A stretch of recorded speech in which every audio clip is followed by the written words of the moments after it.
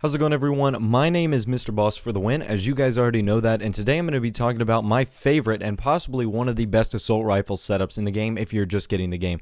So anyways, let's take a look at what I'm running. You can see it on the screen right now.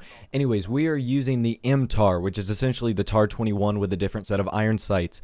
This is awesome because this is the very first assault rifle you unlock. So you guys, if you're watching the video for the first time and you've never played, you can get this gun right now. I'm using it with the reflex sight. I'm also using it with the M1911 Rafka, essentially, which is the B23R. I have perk 1 greed, lightweight, and hardline. Those are my two standard first perks right now, just because I like getting around to places really quickly.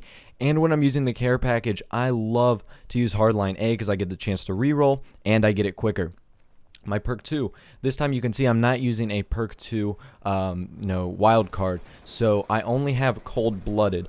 And what that allows me to do, like I said, is it allows me to stay off the radar and, well, not off the radar, but if other enemy teams like air support and stuff like that.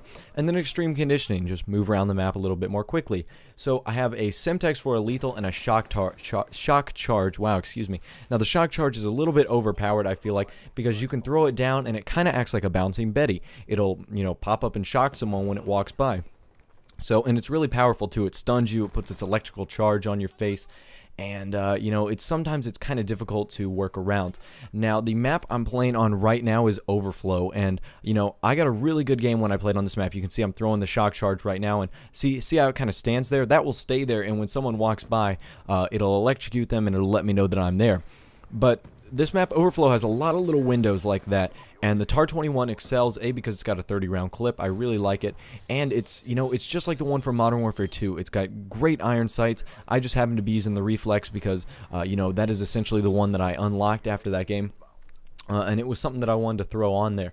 Now, this is a TDM that I'm going into by myself.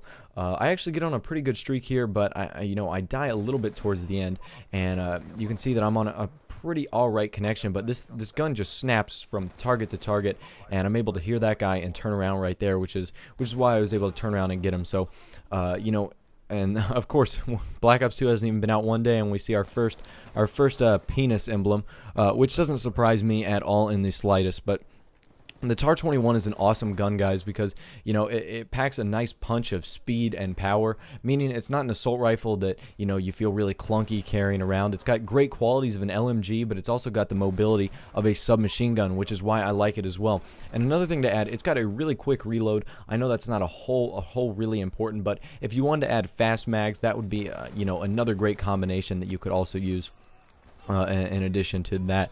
I mean, I honestly just really like the TAR-21. It's probably my favorite gun in Modern Warfare 2. I can definitely say that it's becoming my favorite gun in Black Ops 2.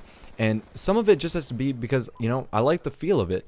I can snap onto targets really well, and it works really well with other attachments. If you wanted to run a silencer on this, you could. If you wanted to run fast mags, you could, because the iron sights allow you to do that. Or if you're uncomfortable with the iron sights, no big deal, stick a reflex sight on it. So that's what I happen to do in this case, and as you can see, we hand it to these guys pretty swell, so the game is pretty much wrapping up right now. Anyways, guys, if you have liked this video, please feel free to drop a like on it. I would really appreciate it. It would help the channel grow, especially with Black Ops 2 out, and if you're new, subscribe. I would also appreciate it. But other than that, guys, have a nice day. I will see you in the next episode, and of course, I will talk to you later.